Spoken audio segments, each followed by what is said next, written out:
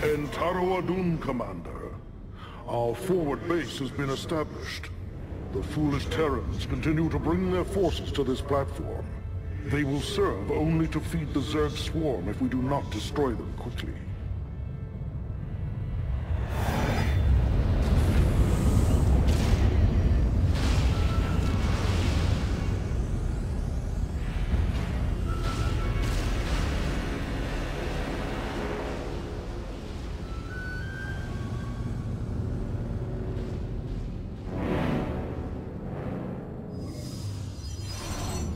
Ladies and gentlemen, we're now going to show you a demo of Starcraft 2. Before we begin today, I'd like to remind everybody this is a demo. This is still work in progress. We've got a lot of balance work ahead of us. Nothing you're going to see here today is final. We're going to begin today with these Protoss Zealots.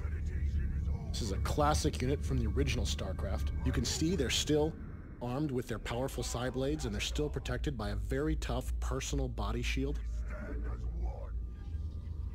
By your will, Cassade Templare. In StarCraft 2, the Zealots also have a special charge ability. This allows the Zealot to close quickly with his enemies. We stand as one. The Zealot's charge makes him extremely dangerous against ranged defenders like these Marines.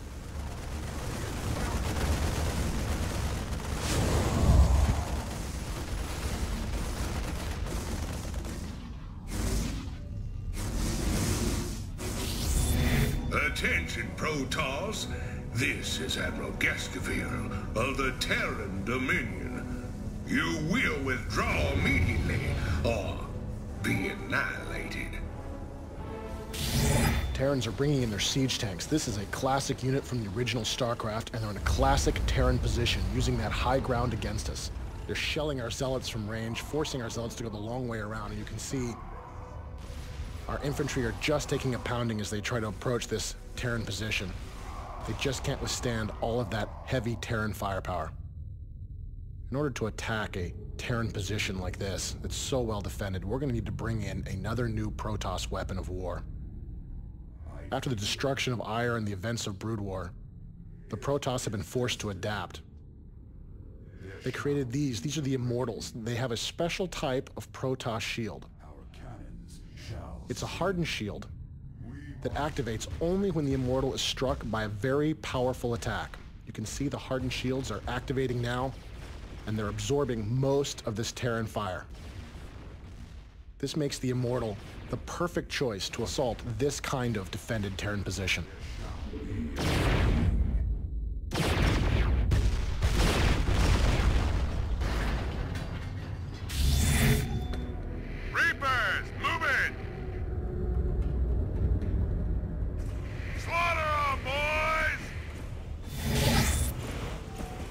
Terrans are sending in their Reapers.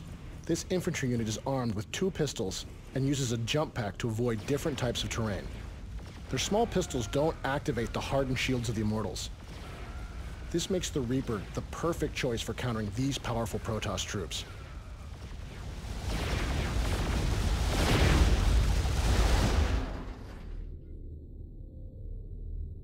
This kind of fast, bloody raid is something the Reapers really excel at. You can see how powerful they can really be hunting down slow-moving units on the field of battle. In addition, the Reapers can use their jump packs to be very effective base raiders.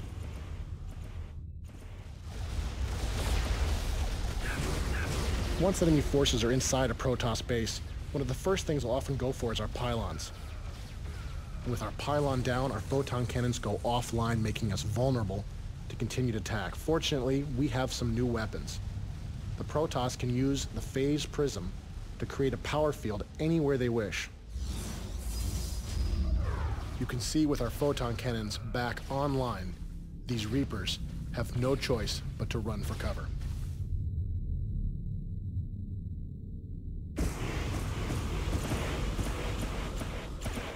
In addition to a number of new units, the Protoss also have access to some new mechanics. Protoss can use Warp-In to teleport units anywhere they want into pylon power. You can see here we've created some Stalkers. This is a new type of specialist Protoss Dark Dragoon. It's not very tough, but it does have a powerful weapon. In addition, it has a special blink ability that allows it to teleport a short distance anywhere it can see. This allows the Stalker to avoid certain types of obstacles.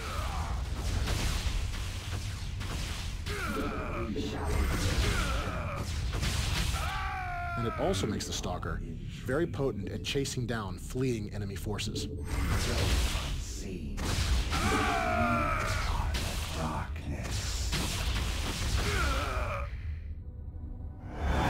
Zerg forces detected. Multiple contacts closing in on our position.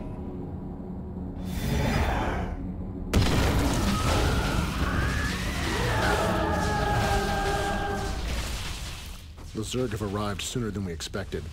You can see they're using their Nidus worms here to create a beachhead, sending Zerglings against us. You'll also notice that we're using our Stalkers here to blink away from these Zerglings. This is an example of how a skilled player can use the Stalker's blink ability to great advantage. Unfortunately, there's simply too many Zerglings for our Stalkers to survive. In order to deal with a Zerg infestation of this magnitude, we're going to need to bring in some additional reinforcements. Now, we've shown you how you can use the phase prisms to create a power field anywhere you wish, as well as warp in. These two mechanics can be used together to create a large army anywhere on the battlefield.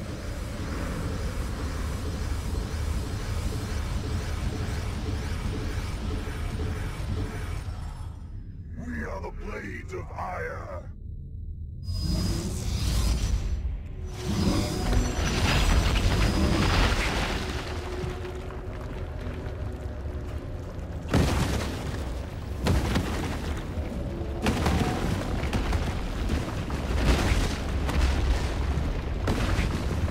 As you can see, Starcraft is still a game where large armies battle against large armies.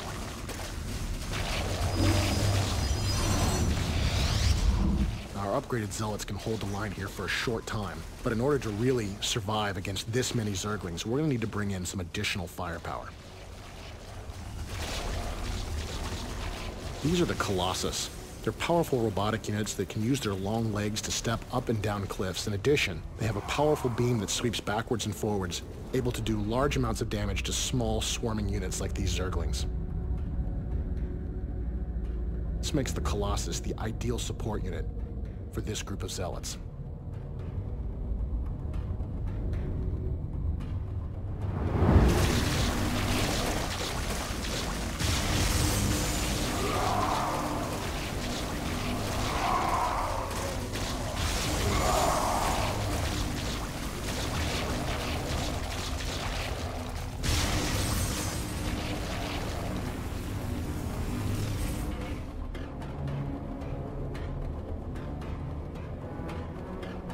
The Blades of Ire.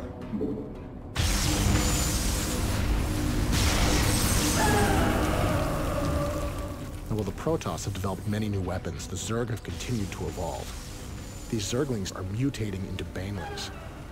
These small, suicidal creatures are filled with explosive chemicals and corrosive acids. Makes the Banelings very potent against Zealots that have no defense, and even dangerous against the mighty Colossus. You can see our last Colossus here is forced to run, try to get to high ground in order to survive.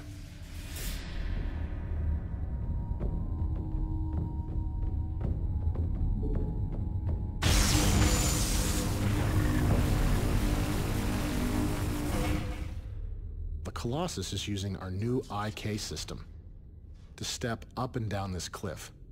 It's just one example of the new types of technologies we're adding to Starcraft 2 to make the game more dynamic. Now, while the Colossus is very dangerous against ground targets, it's much more vulnerable to an air counterattack. This swarm of Mutalisks